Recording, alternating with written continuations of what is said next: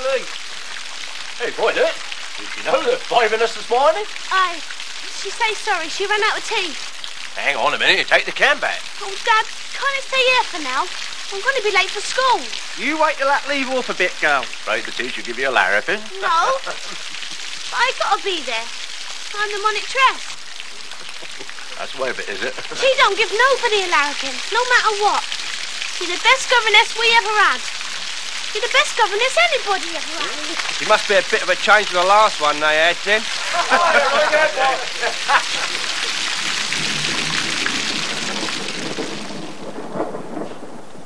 Have you had any breakfast?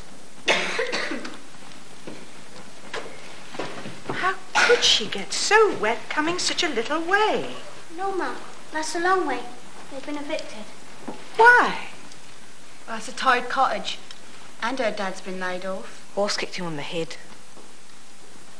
She's been staying with her auntie now, over in Shimpling.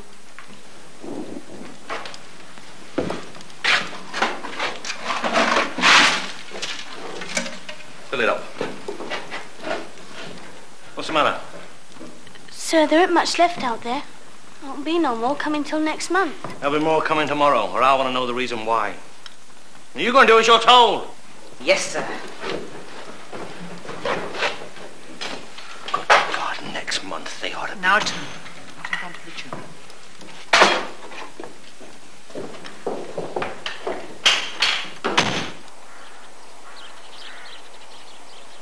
Here, bring some more farmers, see? We're working 1 and 2. What do they pay? Oh, around 12 shillings a week. Bit more if you work with the office. When we were up in Wood Darling, they had a branch of the union there.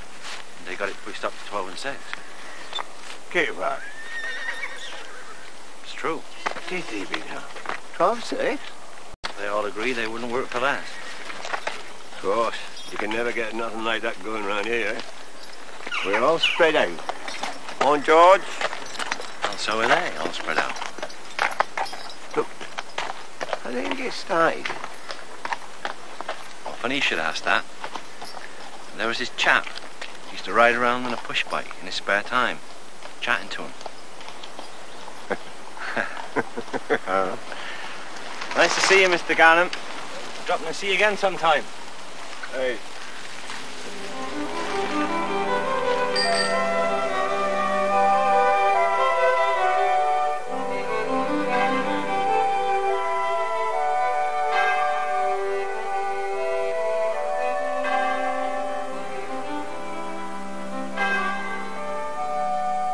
Liked, you know. Soon found that out. You think not? But among the better class of person, Mrs. Fowler can't abide them. As for the husband, I have heard he was a socialist at one time. Suppose he thinks that by moving to a new area, he can live it down. In their chapels, they talk of meekness. They preach about humility. But when a man takes it upon himself to deny the authority of the ordained ministers of the church, to break away and to create sects and schisms, to claim that he alone will presume to interpret God's will and God's word with his own individual fallible mind, are we to regard that as meekness? Oh no. That is the very sin of spiritual pride that the Bible warns us to be on our guard against. It was our Lord himself who laid it down for our guidance, that the disciple is not above his master, nor the servant above his Lord. And so we come back to our text from the 28th chapter of Genesis. This is none other but the house of God, and this is the gate of heaven.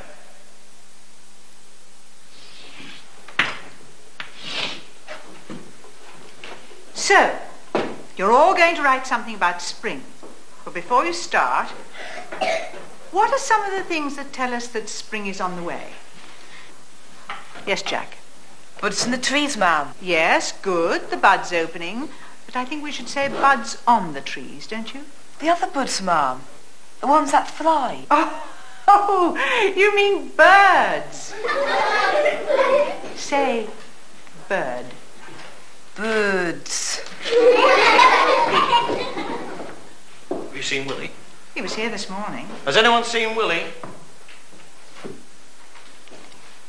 Mr. Fowler come and fetched him playtime, sir. He's out there. Two different words, you see. Bird and bud.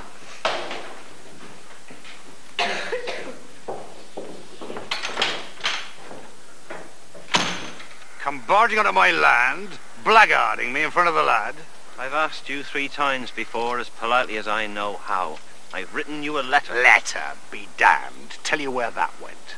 Straight on the back of the fire. This boy is of school age, and the law says... The law says you're trespassing in my field, and you can clear off. I'm warning you now. Work has to be done when the land's ready. Any fool knows that. This boy is my pupil, and he hasn't been given permission to be absent. Permission? Jumped up foreigners coming in out of nowhere. Permission from you? I'll see you in hell first. Willie, go back to your class. Oh, no, you don't. Mr. Fowler, for the last time, take your hands off him. His parents have sent him to school, and they've a right... His parents? His dad's one of my own men, for God's sake. I pay his wages, I put the roof over his head. And you're going to stand there and talk to me about his rights. Oh! Oh!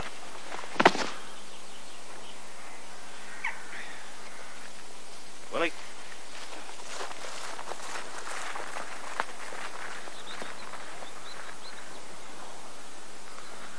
What are you all staring at? Get back to work! Go up in there. Go on.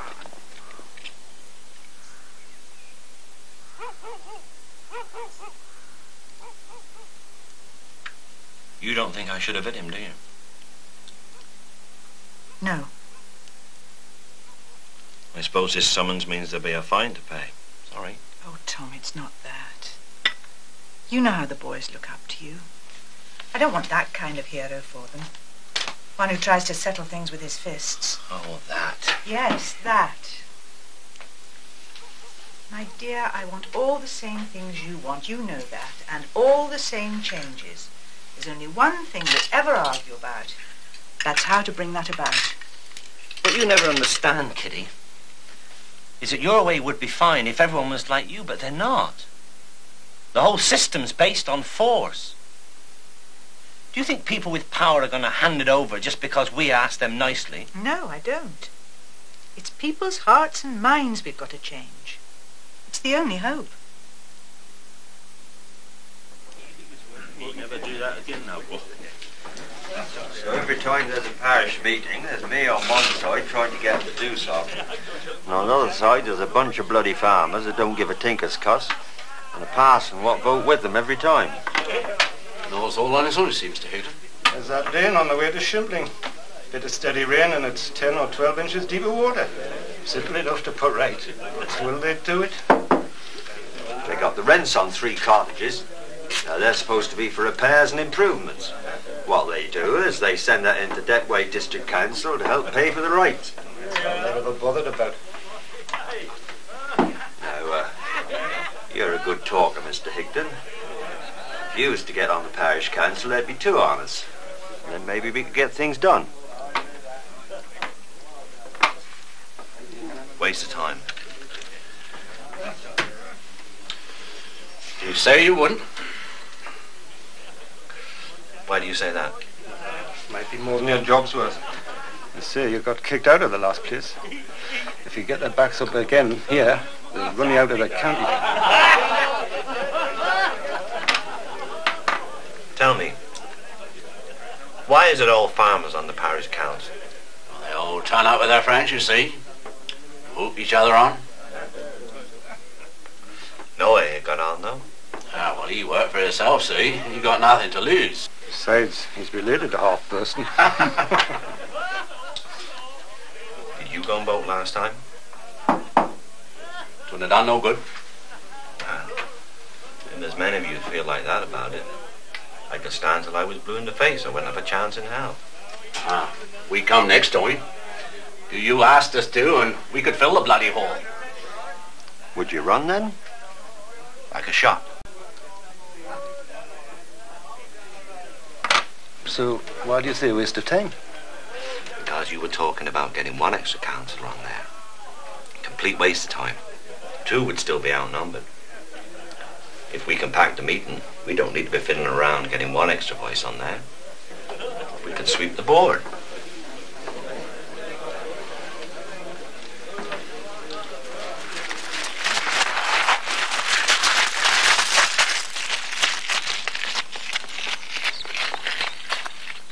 Gertie, Sterner, and Ethel Cummins. What happened to the one you had last winter? Gladys. Bernardo's took her back. I see. I hear you give a pair of boots to Mrs. Bryant's boy. Yes, I did. He had none at all. He couldn't come to school.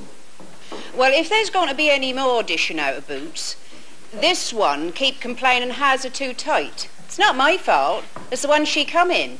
Come here, Gertie. Turn round.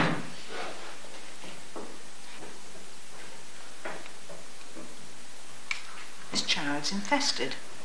Well, she never come from us then. No, of course not. There wouldn't have been time. But it's very unusual. I've never known Bernardo send out children with dirty hair before. Well, that'll be all. Thank you, Mrs. Philpott. Come with me, girls. Tom, can you take over for a few minutes? I'll be in the wash house if you need.